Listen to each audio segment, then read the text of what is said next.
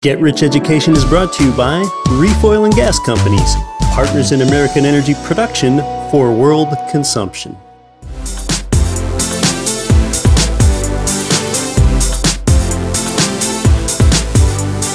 Welcome to Get Rich Education with Keith Weinhold, giving you information and ideas on the investment that has turned more ordinary people into millionaires and billionaires than anything else, and can provide you with more wealth and happiness than you ever thought possible.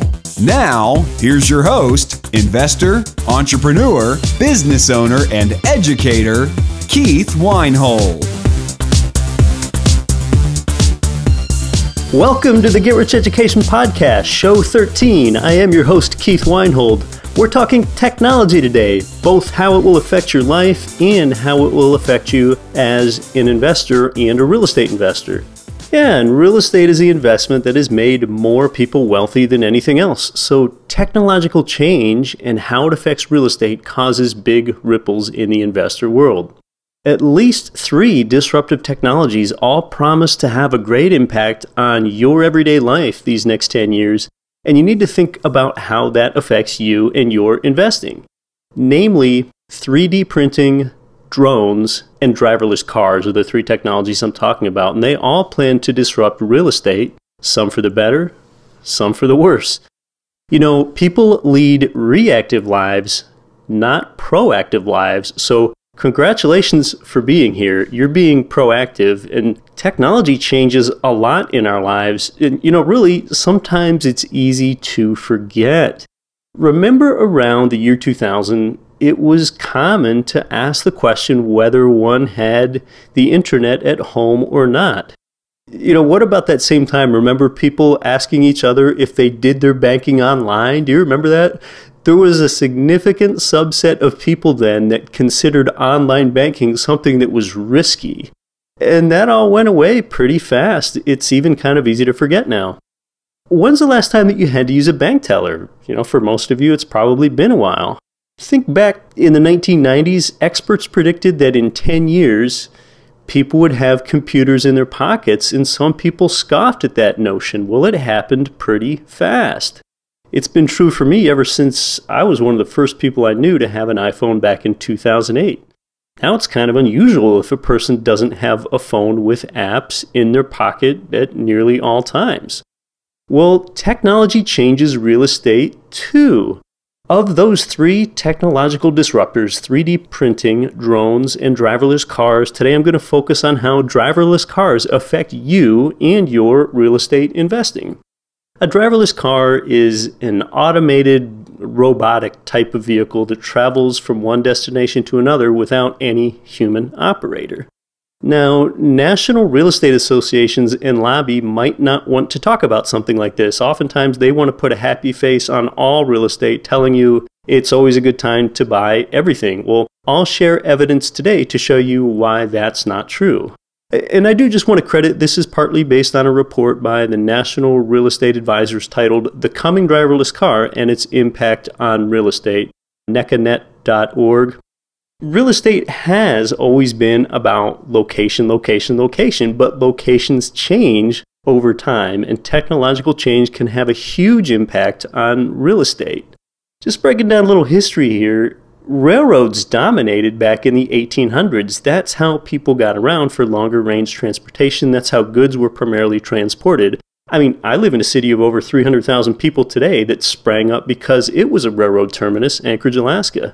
In the 1900s, that was the century of the automobiles, and that allowed for suburban sprawl, and cities were based around the advent and the use of the automobile. Later in the 1900s, you had air conditioning that allowed for the development of the South and more people moving to the Southwest, and they could live so comfortably with affordable air conditioning. And kind of in the mid-1900s, jet planes revolutionized travel and changed a lot of things. And then we have telecommuting. And the next thing may very well be driverless cars and how they change society and resultantly the real estate that you interact with every day. With part of this history, let's take a look back at a very brief history of New York City and the rise of New York. In 1800, its population was about 60,000 people. Just 10 years later, New York became the most populous city in the U.S. 10 years later, in 1820, the first regularly scheduled bus service was instituted in New York. It was horse-powered. Yeah, it was horse-powered. Oh, in 1832, the first streetcar line was completed, running from downtown to Harlem. That was horse-powered. In 1860, the New York City population surpassed 1 million, and horses were still the main way to get around. In the late 1800s, massive numbers of immigrants came in and swelled New York City's population even further, so that by 1900, New York was the second most populated city in the world. But New York had a problem. They still had horses. So by 1900, the human population was 3.5 million, but New York's horse population was 200,000. 200,000 horses in New York. Horses were used for everything there. Trucking, buses, trolleys, deliveries, snow removal, garbage removal. But there was one big problem, and that was the horse manure in an urban environment. Each horse produced 24 pounds of manure per day, 1.5 pounds per person, and there wasn't any systematic street cleaning. Manure piles lined the streets of New York and ended up getting plowed and piled in vacant lots in the horse district.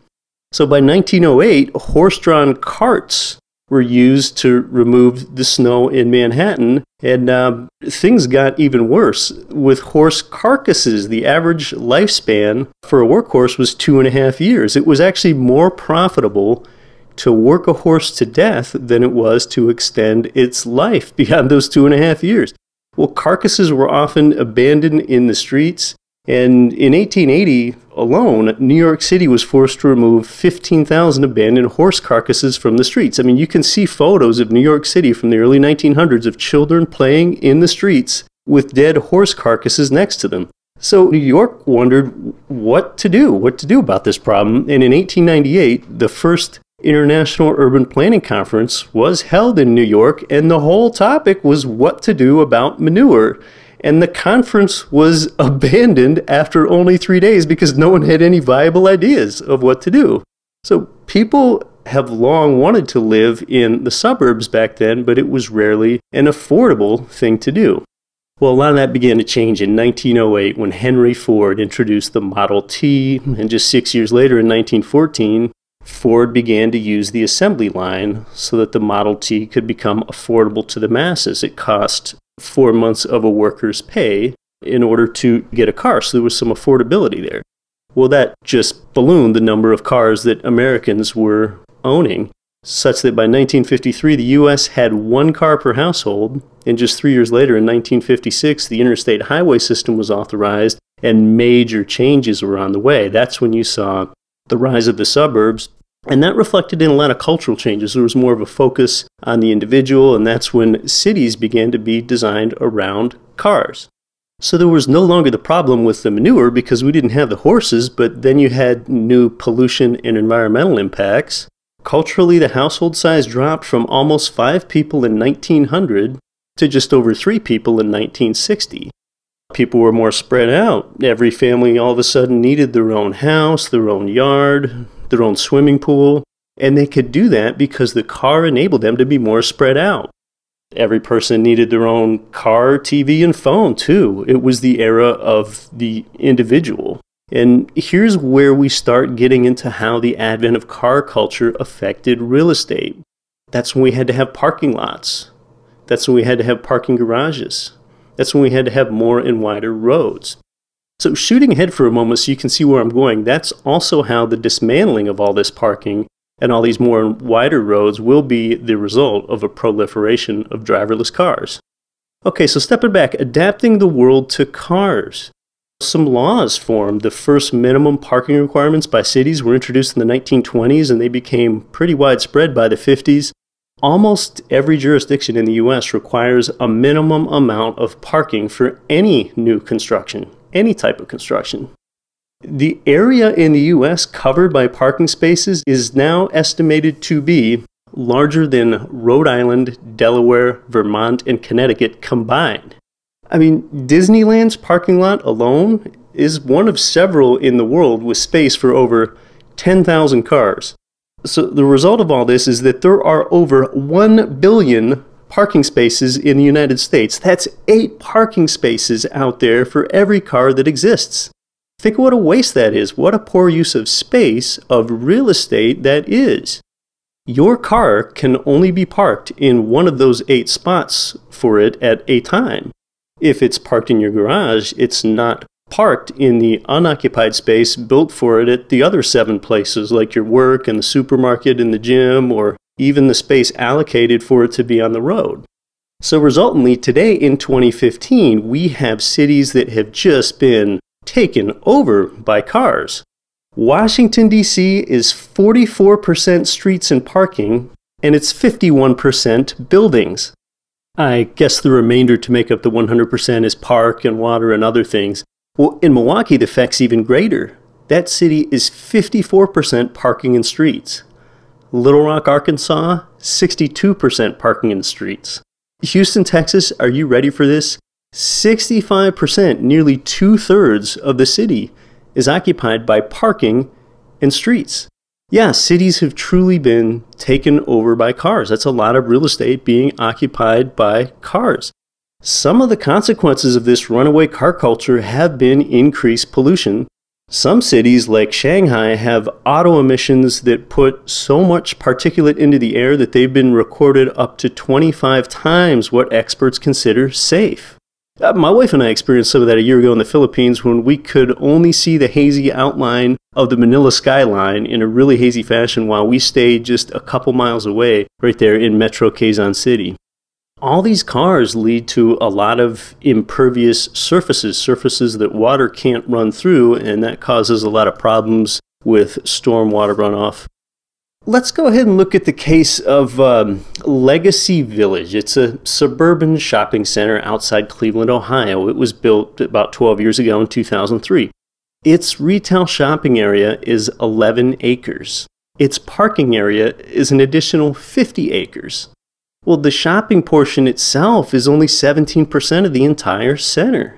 So even with the 2,600 parking spaces there, its future growth is constrained by the current limited parking. Parking is too crowded during the holidays, and additional development is on hold until they solve the parking problem. Well, you know what? I think technology is going to do that for them first. Let's look at the 5-year ownership cost of a Ford Fusion, a modest car. That cost over 5 years is $47,000 when you factor in the cost of the car, the taxes, the fees, the fuel, the insurance, the maintenance. Well, with the way that people are beginning to use cars today, their cost is less than half of that over 5 years with these ride-sharing services. But the number of cars per household already did peak a few years ago, and it's been on the way down. Services like Uber and Lyft, these ride-sharing services, could keep that snowball going down for less and less car ownership, and they could make that snowball roll down faster. Driverless cars could really help make that accelerate. You might have used an Uber ride yourself by now. You use your phone to reserve a car, and it uses GPS coordinates to come pick you up at your location. The car is owned by someone else, and that someone else is just like you, and you're paying them to borrow the car. They pick you up. It's not quite a taxi. Rather than that Uber car being parked in someone's garage or their work parking lot, it's in use instead. It's not occupying a parking spot. It's reducing demand for parking spots. Well, driverless cars are taking that one step further. And there is a radical change on the way, both in how you live every day, for the better, and also what's going to happen to real estate values when there are all of these unused parking spaces. There are also going to be narrower roads and streets. Right, think about an urban street. You have a lot of different configurations. I know of inner city one-way streets in Philadelphia and DC that have parking on both sides of the street. All right, you have a one-way lane of traffic in the middle, parking on both sides, so there's only one moving traffic lane between the two parked cars on either side. Well, if you eliminate the need for parking in the spaces in front of those buildings that were previously occupied by parked cars, that could now be sidewalk or green space or You could expand the building size to occupy that unused space. You can repurpose it a lot of different ways. Right now, on average, people spend 1 to 2 hours driving each day. That means your car is parked somewhere 22 to 23 hours per day. Well, some predict that Google's driverless car will be for sale in 2018. I mean, that's 3 years away. One was already driven from downtown San Francisco along Highway 1 to LA without any human intervention. That's Google. Test the plans to be 90% driverless in just 1 to 2 years. I don't know whether they're going to be able to do that or not, but most every major car manufacturer has a driverless prototype now. And the major consensus of Big Auto is that driverless cars will be for sale to the public by 2020. That's not far away at all. There are still a few technological hang-ups that driverless cars need to overcome. They can currently be kind of jerky and clumsy in city traffic. They don't operate very well in the rain. The vehicle communication still needs to be refined somewhat, but this is all actively being worked on by major auto manufacturers. There are still some legal issues to have to be worked out too, especially with who exactly is liable in an accident if there's no driver in the car. One important hurdle, like any new technology, it has to win the larger public trust before it is adopted, sort of like online banking needed to be 15 years ago. But this is happening. It's not so much that it might in the future. I mean, this is happening. On an experimental basis, there are already 4 U.S. states that allow driverless cars to be on the road. Yes, driverless cars can legally be driving right next to you right now in California, Nevada, Michigan, and Florida. Let's look at how quickly this might be adopted among the mainstream. Let's look at the period of time it took for some of these other inventions to move from a 10% adoption rate up to a 50% adoption rate. That's the time period from when you've got a few early adopters all the way up to the tipping point of 50%, and just over that where most of society owns and uses these inventions.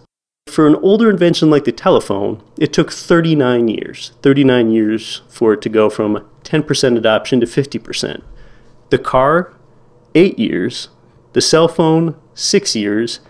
Internet, 5 years. Basically, as time goes on, new technology gets adopted faster. Driverless cars could be adopted rather quickly, especially when you consider that this is an invention that can significantly diminish or eradicate one of the leading causes of death, traffic accidents. You can't even say that about those other inventions I just mentioned. Those earlier inventions like the car, the phone, they didn't have the substantial and sort of overt promise of greater safety like the driverless car invention does. In this safety-conscious world, people could adapt driverless cars quite quickly once they're street legal to the public. So be nimble, be educated. This could change fast. It's been estimated that at a 90% adoption rate, each year, driverless cars could save 22,000 lives, 2.8 billion hours of time, and $355 billion. That's just in the US. It's also estimated to mean 43% fewer vehicles, though each vehicle would be in use more. You're going to have new free time. That's the good news for you. While your car is doing the driving, you can sleep, relax, work, watch TV, socialize more easily with others. I mean, you're gaining productive time. Let's just take a look at what a future family routine could look like during a workday. All right, you got a family with a typical workday. At 7 a.m., the car leaves and takes one parent to work. Well, by 8 a.m., the car arrives back home, driverless, and picks up the children and the other parent and goes to school and the second workplace for the other parent. Well, by 10 a.m., the car takes itself to the repair shop.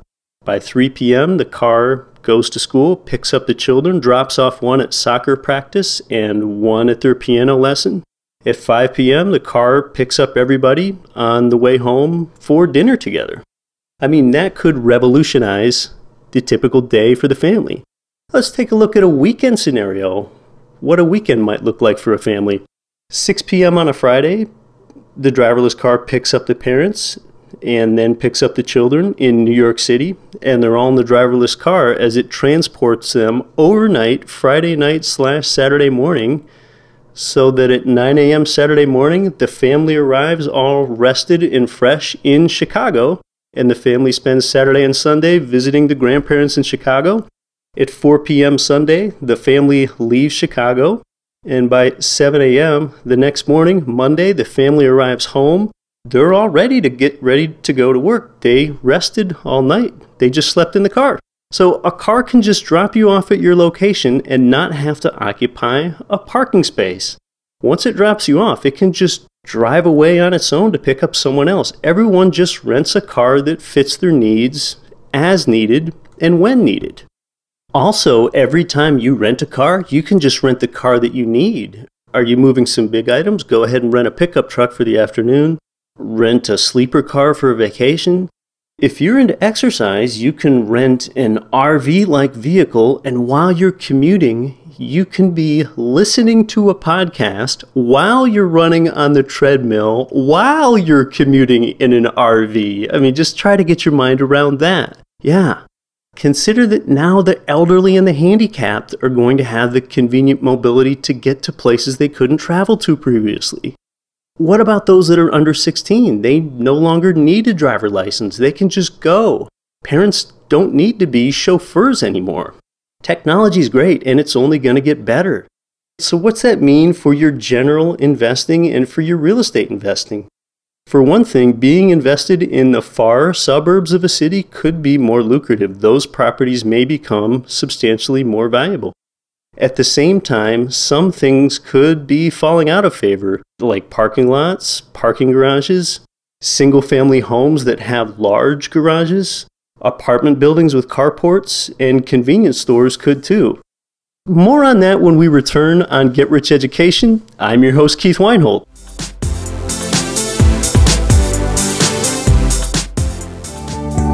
Are you looking for an investment with the potential to offer monthly cash flow and tax advantages? While prices fall at the pump, now could be the time to invest in oil and gas. In business for nearly 30 years, Reef Oil and Gas Companies has endured price fluctuations and understands the importance of creating opportunities by purchasing oil and gas properties during distressed times.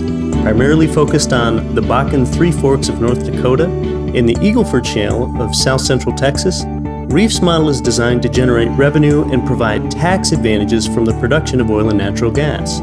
For more information on this investment opportunity, go to reefogc.com.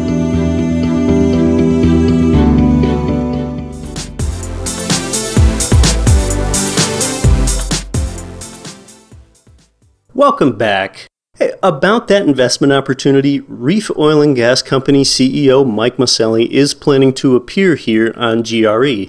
I expect to ask him more detail about that investment for you, including about their environmental impact and how the sharply lower oil prices might benefit a Reef investor in a buy low and sell high sort of way.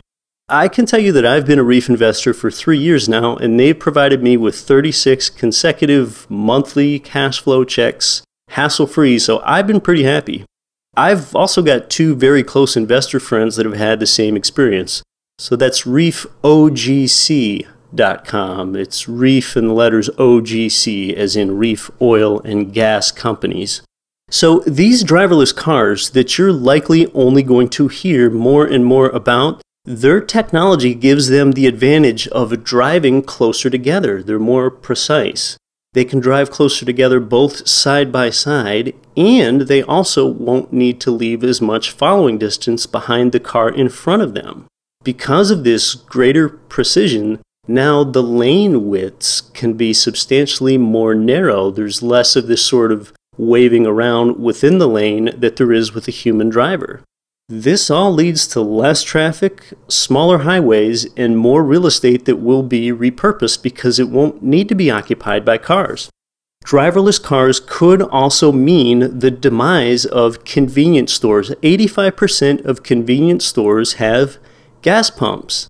The advent of credit cards at the pump almost a generation ago, that already reduced foot traffic and sales income inside convenience stores. Well, the cars are still going to need gas, but if the drivers aren't even going to go to the gas pumps anymore because the car is going to do it for them, there'll be virtually zero customers enticed into convenience stores. So that may not be the type of retail real estate that you would want to invest in. Or then again, perhaps it is, and you just want to be sure that you get the timing right when it comes to buying a convenience store. What do I mean there? Convenience stores often occupy major intersections and busy corners. Once the demise of convenience stores comes to fruition and they go on sale, that could be a huge redevelopment opportunity for you. You got to think about transit-oriented development like subways, urban elevated trains, and trolley lines. Currently, in urban areas, it is deemed as desirable to own property close to that amenity of transit. Over a recent 5-year period in Boston, there is a case study of homes near transit that increased in value 130%, and homes away from transit decreased in value by 45%. So if driverless car sharing becomes widespread, it could be much less desirable to have real estate located near transit centers. You can get a driverless car into a tighter urban area. Parking places are no longer needed. There's less fear about getting stuck in traffic because you can do a lot of what you want to do inside a driverless car when you're inside your own private cocoon. Also in urban areas, it's been estimated that 1/3 of traffic is just driving around looking for a parking spot, so you could have substantially less traffic in urban areas. So what happens to public transportation? Well, you've got private cars. Currently, you've got private cars which give you privacy and flexibility when you use your own car, but you better not text while driving when you're doing that. Now, on a bus or a train, it's kind of convenient because you can catch up with news or you can be texting your friends, but then you're surrounded by strangers and you're on someone else's schedule. Well, driverless vehicles could be viewed as the best of both worlds. You've got privacy and you don't have to keep your eye on the road. Would there be any point then to investing in public transportation itself or the real estate next to public transportation? I mean, you've got to wonder. It's going to be an increasingly valid question. You've also got to ask, do you even want to be invested in traditional car companies over the long term, or at least in the same way? Cars are going to lose their importance as a status symbol. When people don't own cars and they're just sharing whatever nearly anonymous driverless car, it matters little with how they look. So more obviously, you've got to wonder that what's going on and what's that going to do to taxi and driving jobs? Sharing services like Uber and Lyft have already begun to erode that. With the advent of driverless cars, inner cities could be less desirable to invest in for a couple reasons. They'll have the opportunity to expand out into all those now unused parking spots, more supply. It'll also be less problematic to live way out in the far suburbs and exurbs because you can sleep, work, or play while the car is driving. That might put more demand, therefore higher real estate values, on those properties that are currently far outside of metro central business districts. But you may just be repurposing the garage in that outlying property because there are fewer reasons than ever to own and park a car there. Driverless cars will have a dramatic effect on real estate usage and values, so just be mindful that change in society can occur fast and it can be adopted fast. We've seen it happen before. In the 1800s, we had a horse culture. Horses were the companion of the wagon train, the cavalryman, the settler, the cowboy. Horses were everywhere. Even if you lived in a big city where people traveled by carriage, and goods were delivered by horse-drawn wagons, most every American knew some of the basics of horsemanship. It sounds crazy today, but people knew how to mount a horse, win the trust of a horse, command and steer a horse, re-shoe a horse if it needed to. I mean, it's easy to laugh, but it's true. That's the world we lived in then. And today, horsemanship is the province of the very wealthy, the very rural, and those who make a living dealing with horses. I mean, that's alien to most Americans. But in time, the same is going to be true of car culture. And the wealthy people are going to race on private tracks. But the rest of us are going to be escorted around by these machines with really no thought to how to drive them. It will likely happen. I mean, look, ships have been using a self-steering gear since the 1950s. The first autopiloting of an airplane took place 100 years ago. Yeah, can you believe that? So it's totally comprehensible that driverless cars could have significant adoption, maybe even as early as 2020, just 5 years away. So when you invest, you've got to begin with the end in mind. Ask yourself, what's my exit strategy at the end when I want to sell or repurpose this property? Driverless cars aren't going to revolutionize transportation and real estate like next week or next month, but passive buy and hold real estate investors don't buy to hold for only a week or a month. If you buy and hold and then you want to sell for a nice gain, say in 8 years, if driverless car adoption is even imminent by that time, you might not have a nice gain in 8 years if you buy the asset class that technology is making fall out of favor or that's becoming apparent to people. Now, if you buy in a more outlying area and driverless cars really did create more demand for that outlying property than what existed in today's era, then you would potentially have a much nicer gain. You might buy and do well with cash flow now. Just keep in mind that when you sell, you've got to wonder who your buyer is going to be and what kind of world we're going to live in then. So there's some fascinating technologies out there. In the future, we'll likely have a show on how 3D printing and also how drones affect your lives and your investor lives. So be aware and go out there and refine your investing strategy accordingly. And don't quit your daydream. You've been listening to the Get Rich Education podcast, telling you what the wealthy won't tell you about real estate and investing. If you enjoyed the show, please take a minute to visit iTunes and leave your comments.